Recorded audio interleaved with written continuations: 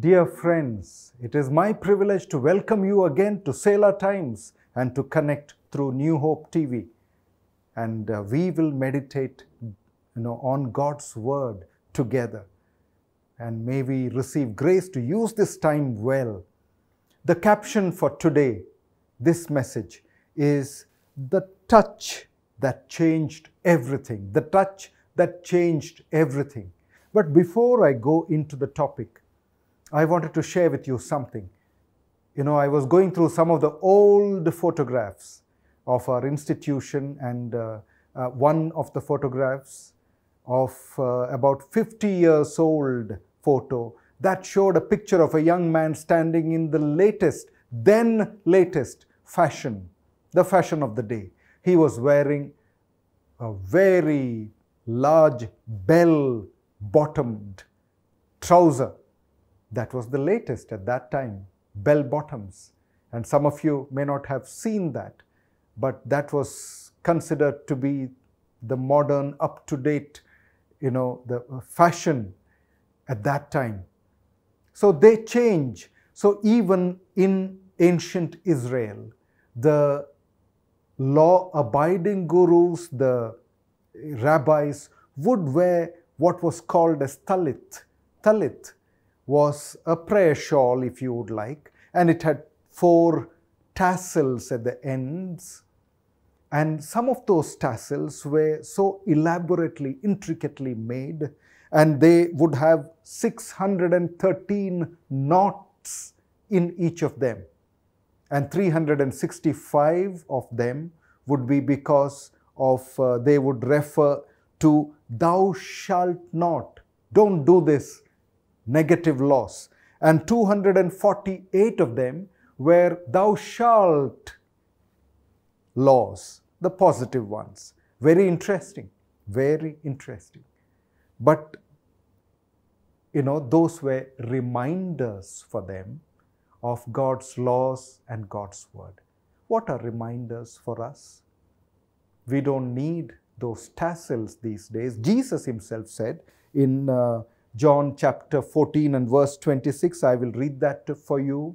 But the advocate, the Holy Spirit, whom the Father will send in my name, will teach you all things and will remind you of everything I have said to you. Nevertheless, it's important to keep reminding ourselves of the requirements, the Word of God.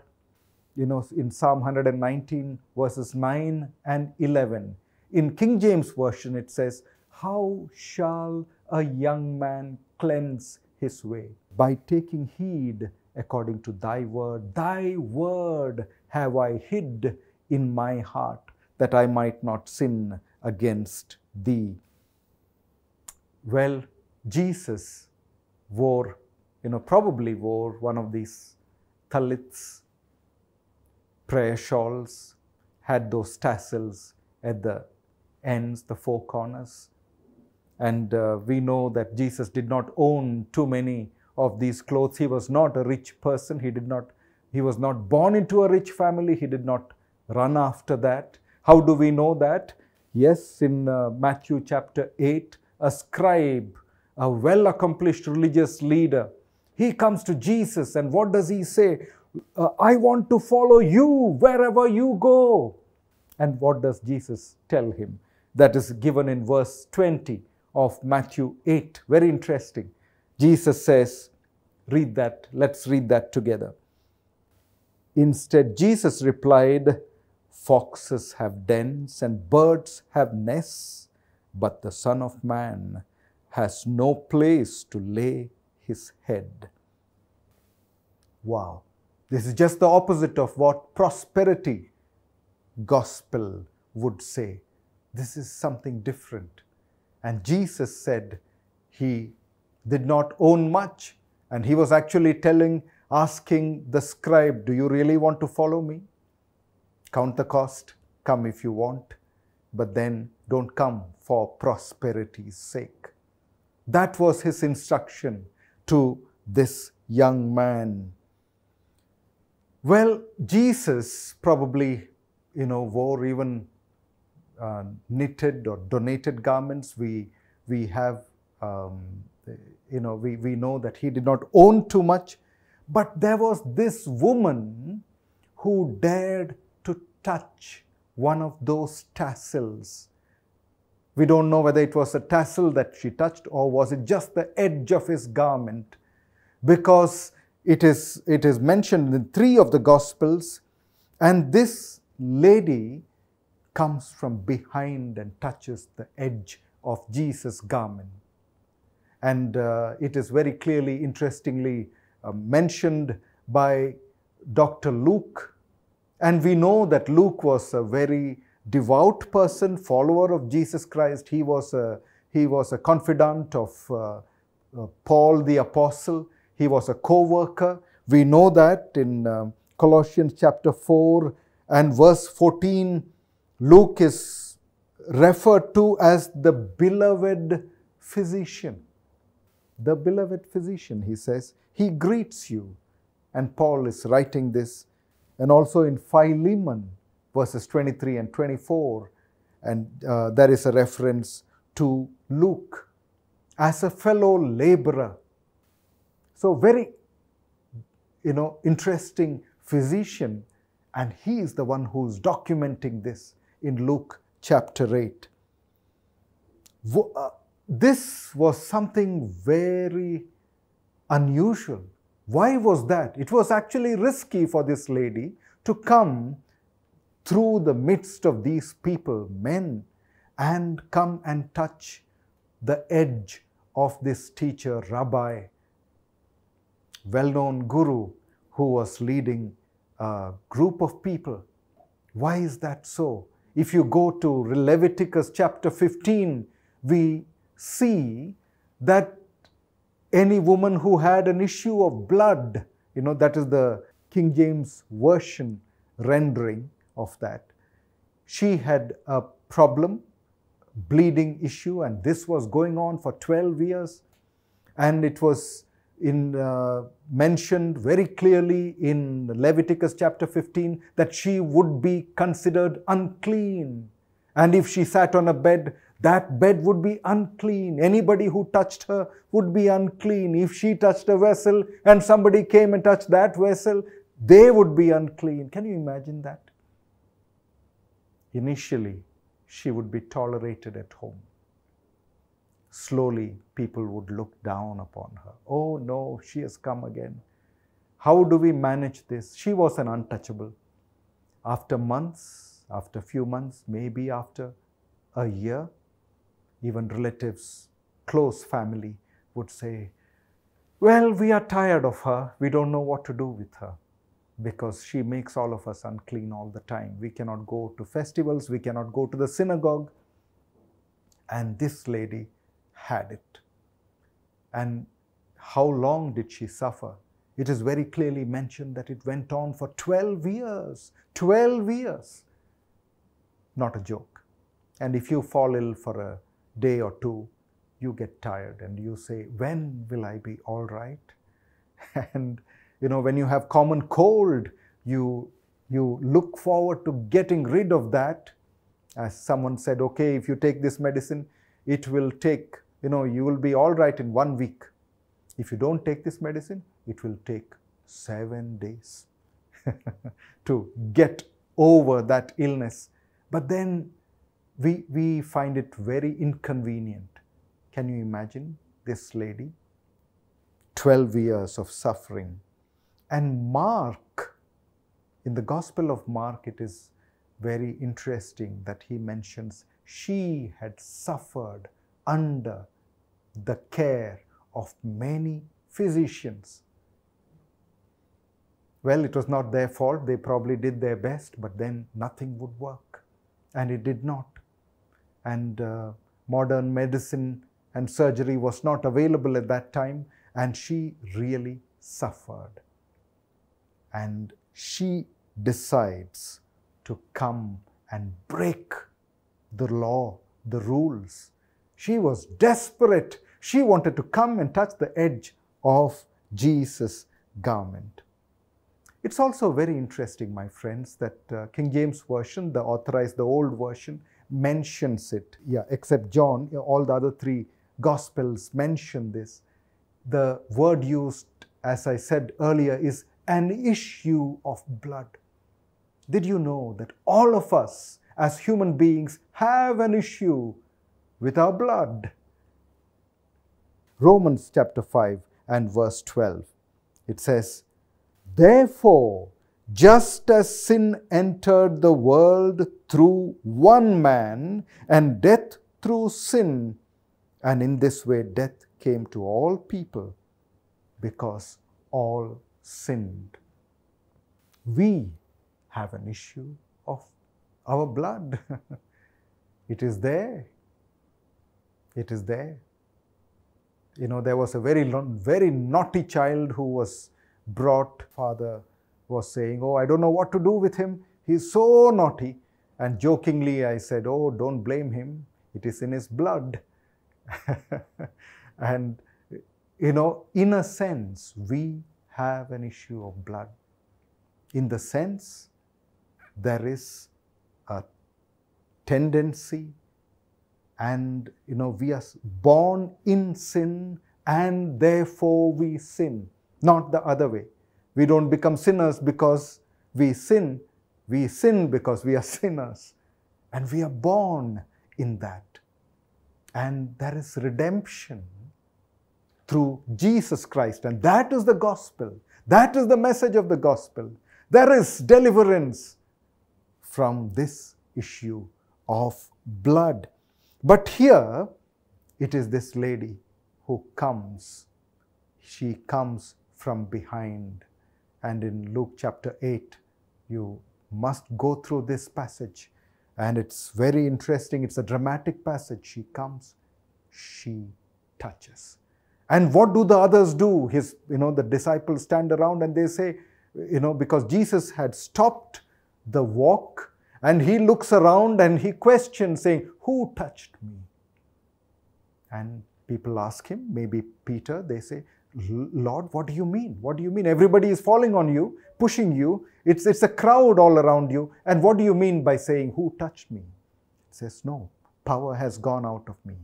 And he looks around, and this lady is terrified. Not only because she knew she was discovered, she had broken the rules in one sense, but then also because it was an encounter with this holy God. It was like Simon Peter. Initially, when he met Jesus and he says, "I am a sinner, leave me." That was the response. Isaiah the prophet said that. "Woe unto me," in Isaiah chapter 6. "I am a man of unclean lips who lives among unclean people with unclean lips."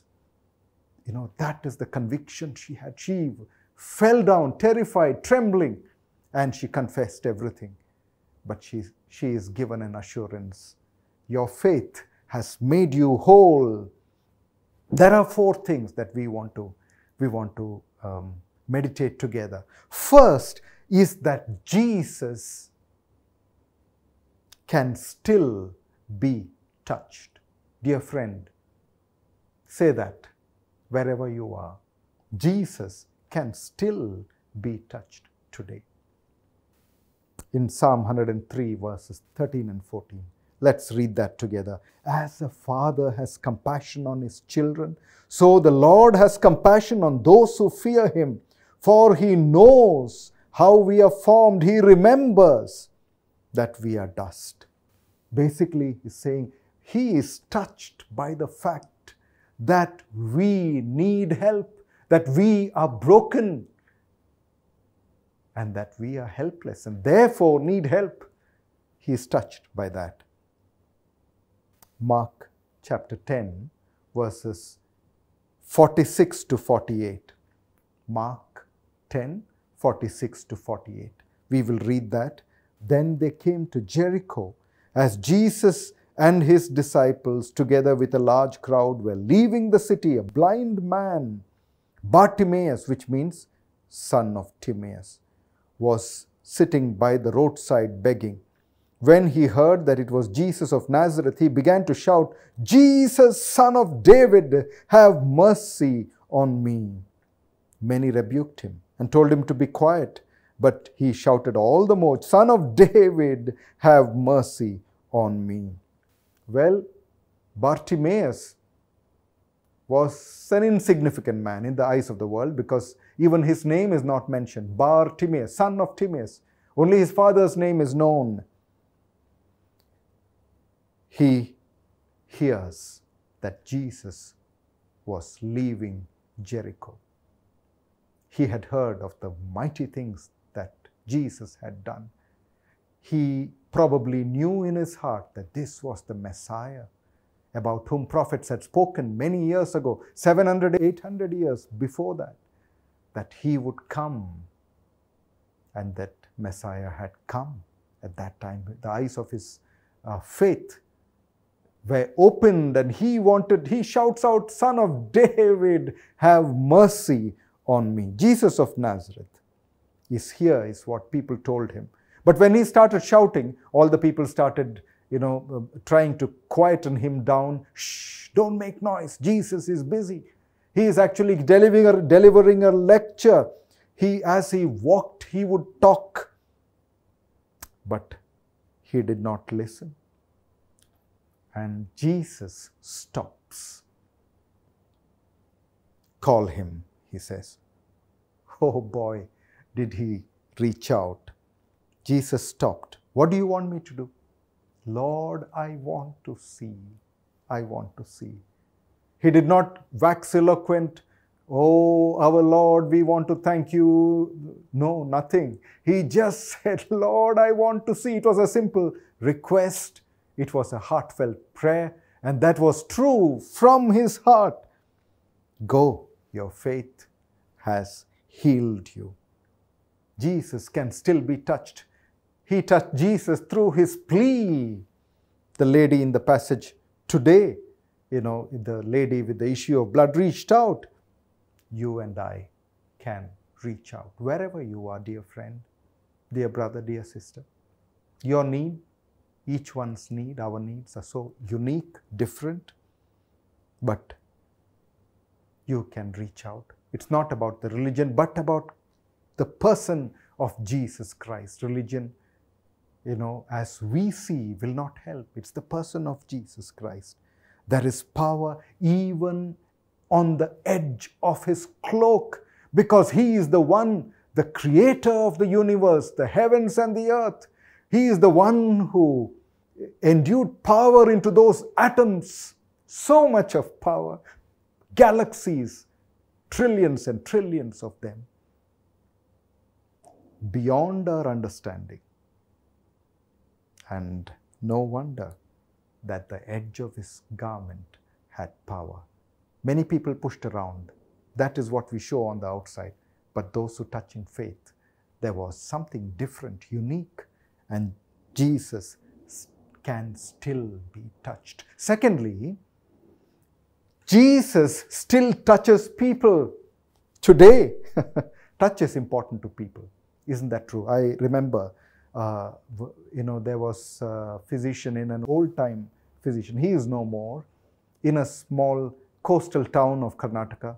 And he was well known because he would just walk around and then just touch people, just pat them and then move on. And people longed to be touched because they knew he was genuine, that he cared, that he loved. It was unimaginable that this lady would dare to touch the rabbi. But she had nothing to lose. Nothing to lose. Jesus still touches people. In Matthew chapter 8, verses 1 to 3, Matthew 8, 1 to 3, let's read that together. When Jesus came down from the mountainside, large crowds followed him. A man with leprosy came and knelt before him and said, "Lord, if you are willing, you can make me clean." Jesus reached out his hand and touched him. "I am willing," he said, "be clean." Immediately, he was cleansed of his leprosy. Well, he did that repeatedly, touching those with Hansen's disease. And at that time, they were called lepers, and it's a term that we do not use. Now, disciples probably would have warned him, no, no, no, no, Lord, you can't touch this man because he's got leprosy. You will become unclean. You will become unclean. No, Lord, please. But he broke those rules because power and purification came through him. Jesus still touches people. Father Damien was someone, he died at the age of 49 in 1889. He was working among the Molokai people in Hawaii. That was a place where it was a leprosy colony. At that time, again, there was no cure, and he went and he was not well accepted. And one day, as he was working with them and he would build with them, he would make houses with them, he would strive with them, he was digging graves for them, he was making coffins for them. He worked hard, but still they looked at him as someone from outside. He was an outsider. One day, as they were sitting around a fire, a little coal fell on his foot, and he did not realize it. They immediately recognized that he had lost his sensation and that he had got this disease which affects those peripheral nerves. And they said, look, he is one of us, because he had got the disease after living with them, working with them, and in close contact with them over some years. He had contracted that disease. And, he became one of them. He was accepted. What a change in that community. So much of hope. And they accepted the message of the gospel because of that. And Jesus touched lepers, Hansen's disease, patients with Hansen's disease. Father Damien did, as he was a follower of Jesus Christ. And and he still does that. He still does that, dear friend. Sometimes it is the second touch which we need. He still touches. Elijah was running away from him. He was depressed. He had encountered Jezebel the queen, and he knew his life was in danger, and he says, no, Lord, I can't take it anymore. Enough is enough. He needed the second touch of the Lord. It was the angel of the Lord who comes and encourages him and gives him and attends to his physical needs. Well, somebody said, when you are hanging by a thread, make sure it is the hem of his garment. I will read that again. When you are hanging by a thread, make sure it is the hem of his garment. I remember meeting a young gentleman. He said he had become, halfway through his graduation, he had become an addict to drugs, and he knew that he would never be able to get out. And he was afraid. He wanted to get out, and he could not muster energy or courage to break the habit. But one day he fell down on his knees. He was crying out and saying, Lord, you touch so many people, but will you touch me? And he said, he cried, he wept. But when he woke up, the desire which had engulfed him for many years just left instantly. Well, for many people, they would need professional help. That's a different matter. For this gentleman, it was instant. Jesus still touches people, dear friends. Well, thirdly, you can go to him for others' sake. To be touched for others' sake. You can reach him. Matthew chapter 8 and verse 8, the centurion replied, Lord, I do not deserve that you come under my roof, but just say the word, and my servant will be healed. The centurion, the army officer, came there for his servant's sake. Remarkable man. In John chapter 4, verses 49 and 50, the royal official comes there. And he has come there, he came there for his son's sake, and he pleads with him. And Jesus says, go home, he will be healed. And it says something very remarkable. He left having taken Jesus at his word. He took Jesus at his word. Dear friend, it is our privilege to take him at his word. Mark 2, 3 and 4, we see the paralyzed man being lowered in front of Jesus. He looks up, sees their faith, and this man is healed. So they came for someone else. Finally, come to him for your own sake. Your own sake. We can do that. We can do that. The lady did this and she was healed. She was healed. Well, Hannah was crying out. Eli did not understand. But then, no, my Lord, I am a woman who is deeply disturbed. She cried out. You can come to him. Come to the Lord for your own sake. Dear brother and dear sister, whatever your issue is, come to him for others' sake, for your own sake, because Jesus can still be touched and he still touches people. And I trust that you will study these passages and it will bless your heart, and because Jesus still touches people and he can still be touched.